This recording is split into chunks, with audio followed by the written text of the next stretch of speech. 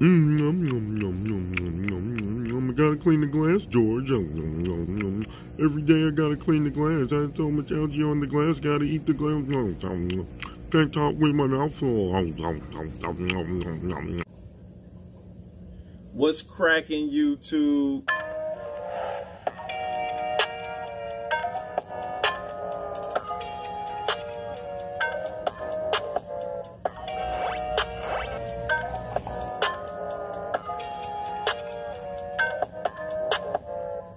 So here we are with a Fishy Biz Aquatics Quickie. Fishy Biz Aquatics Quickie.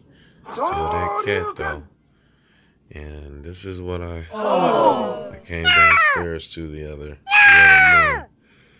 My orange OB, my big boy, didn't know what all kinds of things going through your head when it comes to African cichlid tanks. There's so much going on in those tanks. They fight over mating, they fight over territory, they fight over who's the biggest, who's the best, who has the most money, who looks better. And I had to actually ask a couple of my cohorts, what does this look like to them? African cichlid keepers have to stay at the ready.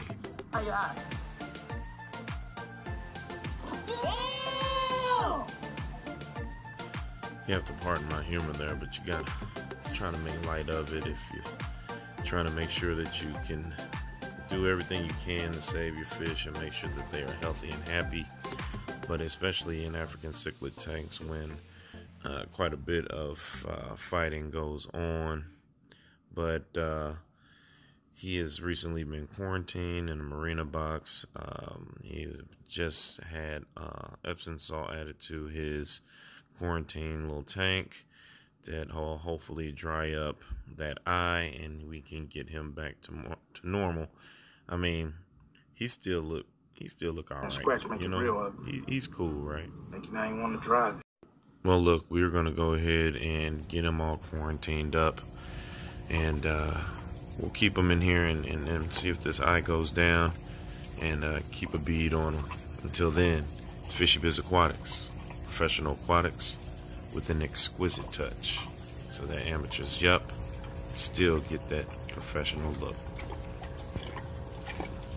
Subscribe, ding the notification bell, and as always, get at me. Wait a minute. No, I didn't get a chance to say bye, George. I was talking down the office. This glass is so good, so good.